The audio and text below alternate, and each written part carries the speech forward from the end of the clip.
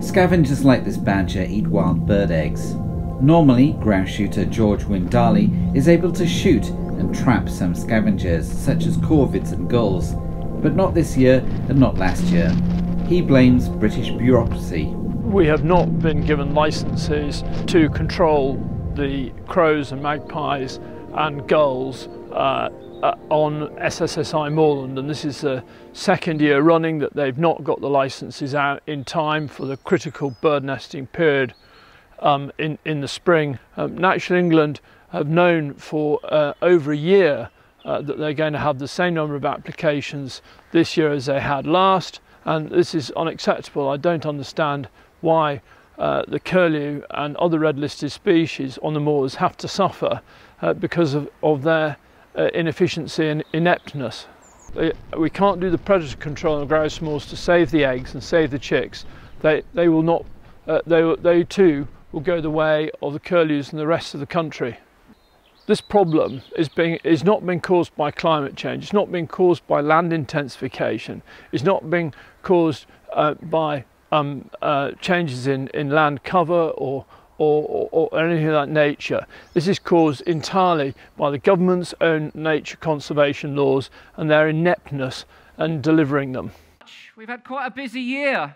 The anti-shooting group Wild Justice, run by BBC presenter Chris Packham, forced Natural England to rescind the general licences on or near SPAs such as Spaunton in 2019, effectively banning pest control on about 10% of the UK. Spaunton is a long way from Natural England's comfortable London offices. George is worried his beloved moor is now a snack bar for magpies and gulls. Wild Justice don't like the idea that grouse moors are actually the stronghold of species like curlew and lapwing, and that they are actually where we are going to end up with a surplus breeding population if we're allowed to continue to do the management as we have done for many decades. And that sticks in their gullet. They find that very uncomfortable and they can't accept it, and this is a means of attacking it to make it more difficult and less successful, and so they can then hopefully turn around and say that they don't need us. Well, actually they do, and those birds particularly need us, even if the people in Wild Justice don't. Wild Justice says grouse shooters are the problem, not the solution. They say grouse moor is typically a wildlife desert, except there's this, a curlew, and these, lapwings, and this, a kestrel. Spaunton Moor on the North York Moors is teeming with wildlife. Located on the southern edge near Hudley Hole, the Game and Wildlife Conservation Trust calls it a mecca for bird watchers. That is a green plover, or peewit, or lapwing, or you come from Middlesbrough, so you might, in Cleveland, you might recognise it as a tearfid. I believe it's got something like 34 different names. George leads a team of conservationists on Spaunton. He is kind enough to take me out for a birding twitch.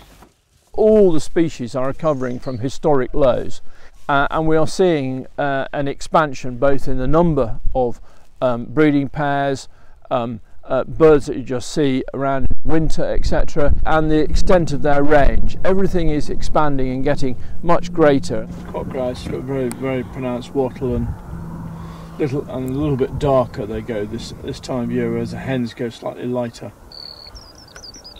Meadow pipit striking off for you. So just from this one spot in whatever we've had, 5 minutes we've been here or something. So a pair of grouse, curlew, green plover, meadow pipit, kestrel. All the species of raptor in the UK are improving and recovering, and many of them have now got to population levels that have never previously been recorded in history. You know, they've completely achieved it, and more besides. It has taken a lot of hard work to get the moor into the state it is today. This was all solid bracken on here, everything in front of us, all the way down this valley, all that bankside, all on top of that hill, all between the two becks, and for as far as you can see, it was solid bracken, and we've got rid of it and brought it back to heather and these other natural mixes like bog myrtle there. Now George and his team are focusing on keeping the moors moist by building leaky dams like this one made from local rocks and creating pools further down the hill. This little watercourse here, planted a few extra trees to as well, keep the stock out of it, and then creating little dams like this here, and we've got further ones up and further ones downstream, all to sort of slow the flow. The idea is to have lots of them and the cumulative effect. So that would reduce flooding impacts further downstream and improve the quality of the rivers by keeping the sediment out of the river and keeping it back up on the moors where it's come from. I think we can do much more things to keep more water on the moors for longer, which will help the biodiversity and all the wildlife up here, as well as sheep and things like that, and provide a source of water for wildfire fighting if the worst ever happens and we have to tackle one of those, which could destroy everything up here. The most important thing is that this heather has to be managed. If it's a huge fuel load. The fire brigades absolutely understand the importance of managing the fuel load, and that if they are called out to a very serious summer fire, it's because there hasn't been enough prescribed burning and cutting done to break up that fuel load, reduce the problem. As a part of that debate, there is a threat to remove the ability to burn and manage these heather moorlands, or some aspects of it in some ways. So you've got two peewits flying around there. There we go. That's very distinctive lapwing behaviour. One of the great, many great public benefits that come on the back of driven grouse moor management is the fact we create this wonderful open landscape, which is all open access. But in addition, it has a network of public rights of way and linear permissive paths and bridleways over it, and I don't think people recognise that enough.